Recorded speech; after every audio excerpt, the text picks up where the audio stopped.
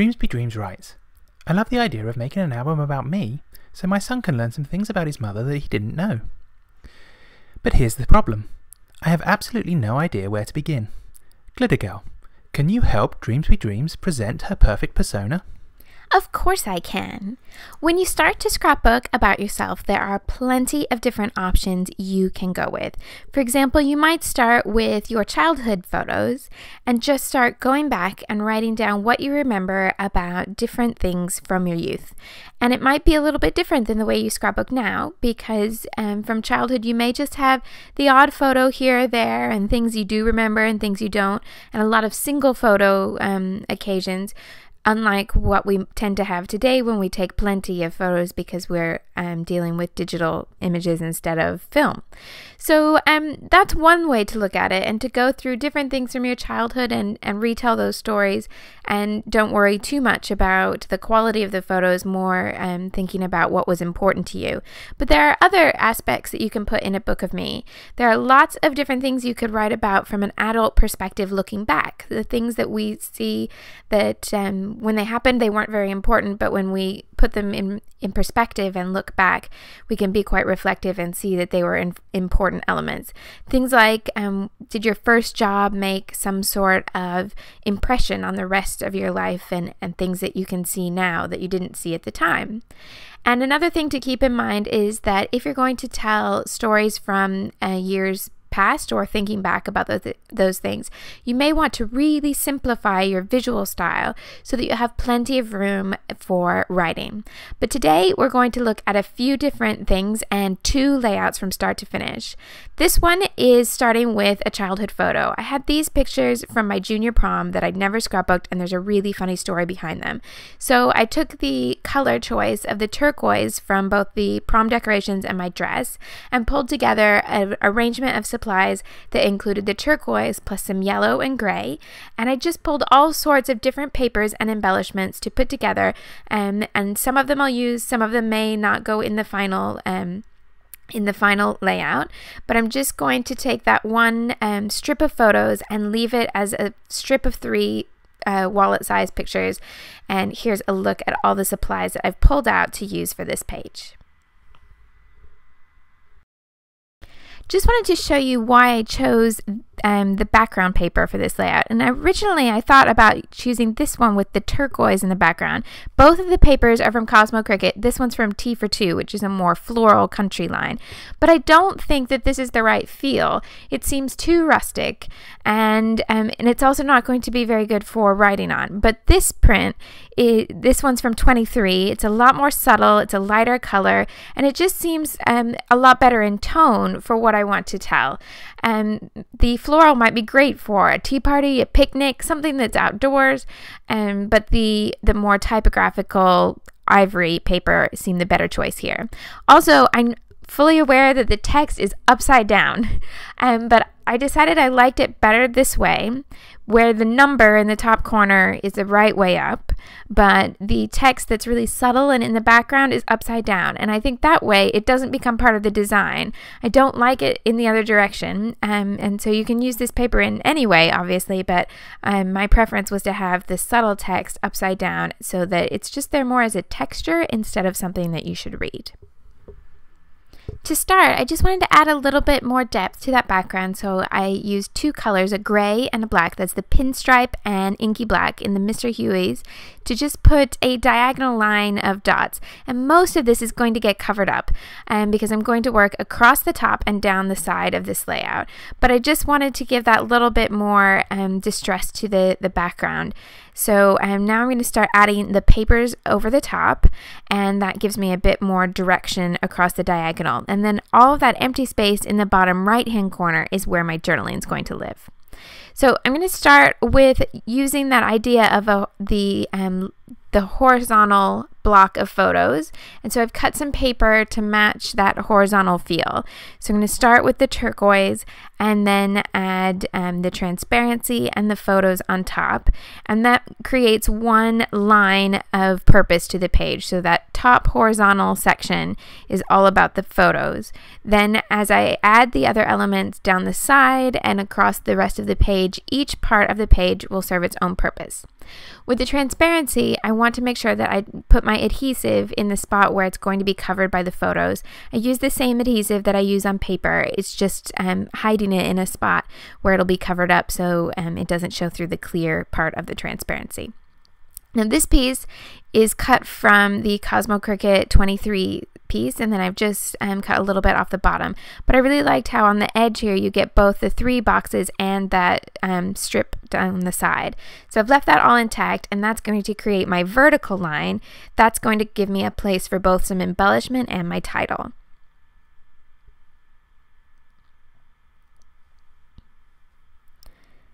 Then with those 3 layers in place, I can put the photos over the top and start to build my page down into the bottom corner, and then my journaling in the right-hand space. In terms of embellishments, I just grabbed a whole bunch of different die cuts and stickers and chipboard pieces that had turquoise and yellow or something that seemed like it would go. And in some cases, I'm just going to layer them up. So the cupcake in the middle of this die cut, I wasn't particularly fond of for this layout, but I liked that turquoise and white border around the edge. So I can add the other die cut in the center, and that has a turquoise pattern with a camera. And I can put that on pop dots and create this kind of layer of something that's a little bit more like what you would buy in a pre-made sticker pack, but just made from different die cuts. And I can add something to the top a little bit later when I find what will match.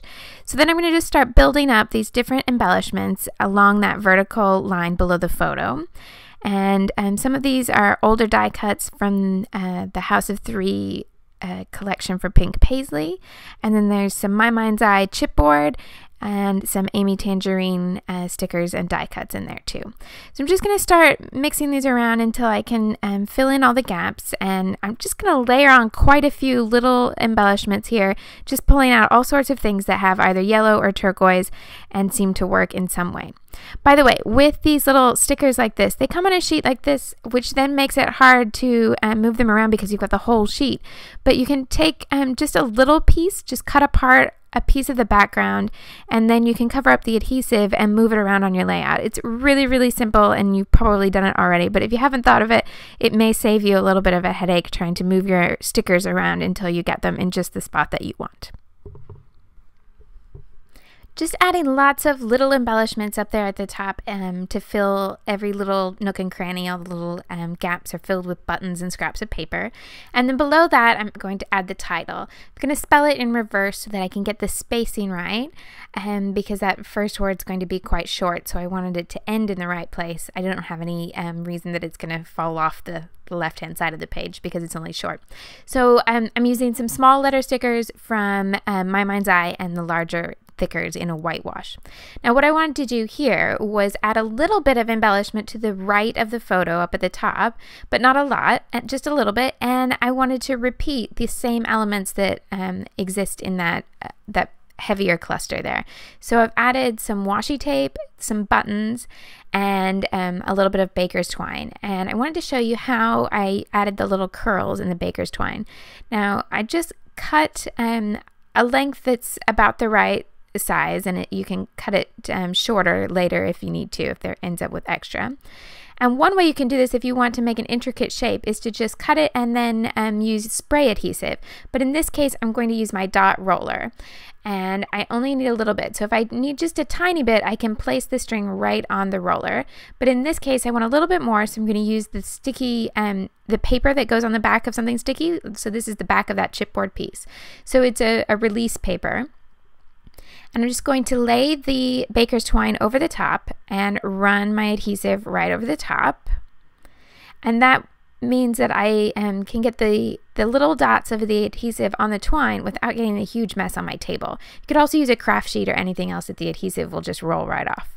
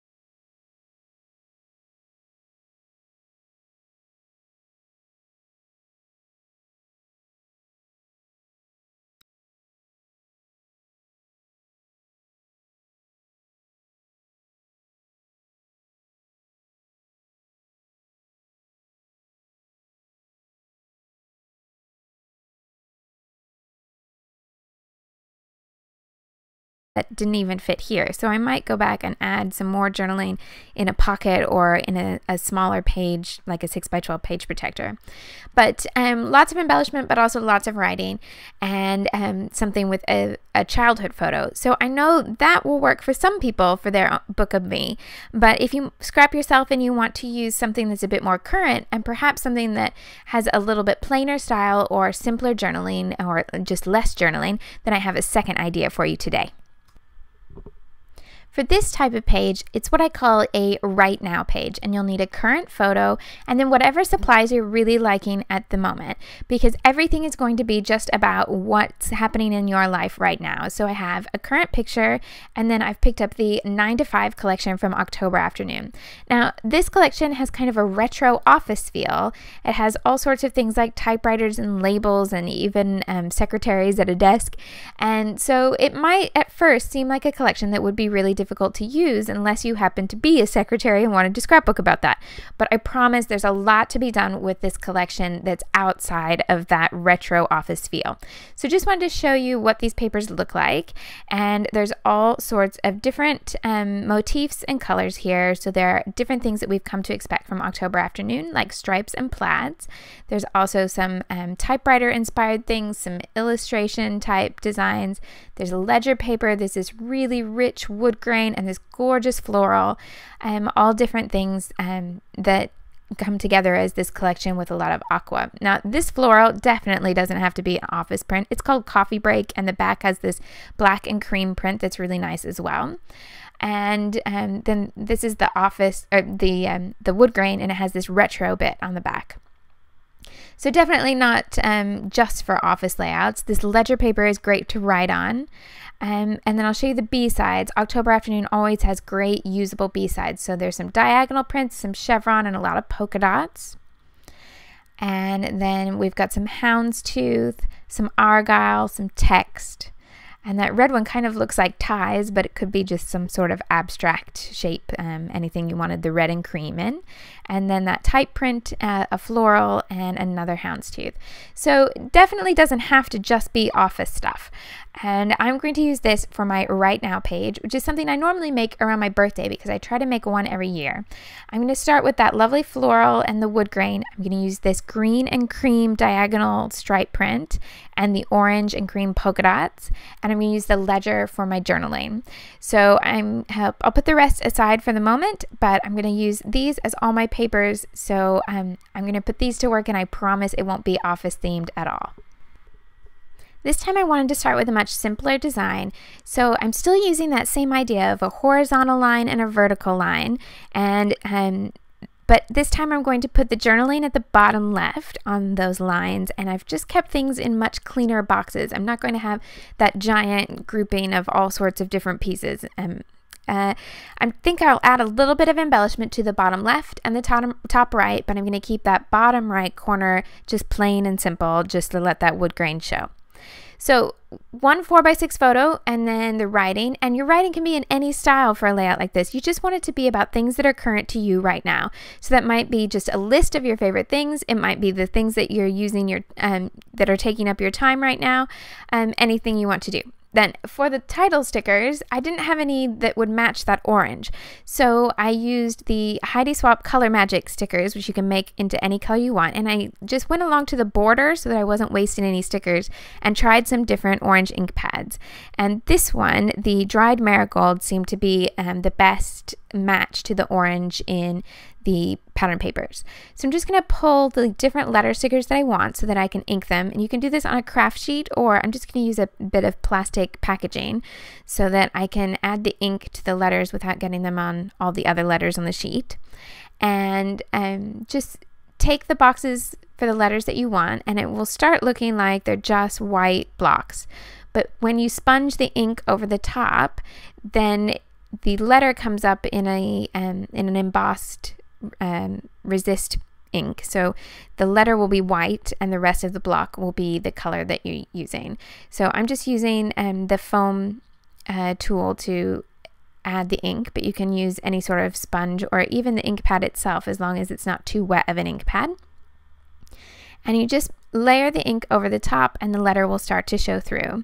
Now, in the first case, the first layer will come up a bit pale, but you can just keep adding more and more color until you get the dark, the amount of darkness or the shade that you want. So just keep rubbing the ink over the top and magically those letters will start to show up. Then you can customize the letters to absolutely any color you want. I showed this a couple weeks ago with a mist instead of an ink, and it works with mist as well, but I find the colors are more vibrant with the ink because it's not as wet, so you're not getting the mist in between the layers of the sticker. To finish, I want to keep the embellishment quite simple, but I wanted to start in this bottom corner and then I'm going to repeat something there in the top right. So I found this chipboard frame, which is a slightly older embellishment from the Stella Rose collection by My Mind's Eye, and I liked how it looked over the layers of paper, and then I just added a little bit of green and orange washi tape. The orange is gone now. It's from the first Amy Tangerine collection. It's all sold out, but the green is current, and that's Bella Boulevard. So just overlapped those two and then put the frame on top, and I've put the frame going right off the edge so I can turn the layout over and cut off the extra of the frame, and then that's what's going to let me repeat that same embellishment up at the top right corner of the layout. So I'm just using my scissors to cut that off, and then I'll add a little bit of brown ink to all those new edges that I've just exposed to make it match the rest of the frame. Then I wanted to be able to add something on top of that frame, and I'm using that same punch that I used last week. It's called the embroidery punch, and I've only had it a couple weeks, but I'm really liking the design. It has all these different bits and pieces that look lovely when it's layered. So I've just added a pop dot to the back so that it'll work over the top of the chipboard, and I've used that same paper that's in the horizontal strip up the top to punch that, and then added a badge on top, which is from Studio Calico in the Abroad collection, and they're kind of sort of travel themed, but they can work for other things too, because there's some maps and one that says "What a Wonderful World" and things like that. This one's just striped. And then I'm going to repeat that same thing. So I've cut another one with the same punch, same paper, and I'm going to put a different badge on the top of that one. And then I can just repeat all of that same stuff, the tape, the frame, and the punch piece up there in the bottom or in the top right corner. But this time I want it to come up off the top edge. So instead of the tape going on the horizontal, I'm going to put the tape on the vertical, so that I'm taking that whole embellishment and moving it to the other direction. So just line this up. And one thing I love about washi tape is if you don't get it quite straight in the right line that you want, then you can just pull it off and try again. And in fact, I've just realized that in the other embellishment, I put the green tape down first. So I'll pull that orange tape off, I'll add the green tape, and then I can put the orange over the top of that. Now, other tapes that aren't washi tape, they tend, like the ones that are quite clear and more like a patterned adhesive tape, and those, if you try to pull them off the layout, you normally get the paper coming with the tape. But the washi adhesive, it tends to release really easily. So I'll just attach the two tape layers and then repeat the other steps. That part of a frame just right up on the edge of the paper, and then the punch with the badge over the top. And that's plenty of embellishment for this one, and this is a design that you can take and add more to, or you can pare it back even more and have it more minimal. So you can use this design no matter what your style, and just move around the pieces until you find just the right spot for them. And it's that simple to create and customize to your style. So this week, you may have already guessed that your challenge is to scrap yourself. So you can do so in any style. It can be a reflective page, a current page, a page about your childhood, anything that gets you scrapbooking something about your own life, your own memories. And if you check out the page at Two Peas in a Bucket, I've given some links to other things that are useful in finishing pages like this and getting ideas on where to start on an album that's all about yourself. So I'd love for you to take part in the challenge and to stop by and have a look at those. Thanks so much for watching, and I'll see you soon. Join us next week for the continuing adventures of Glitter Girl and the ongoing mystery of the scrapbooker behind the mask at twopeasinabucket.com.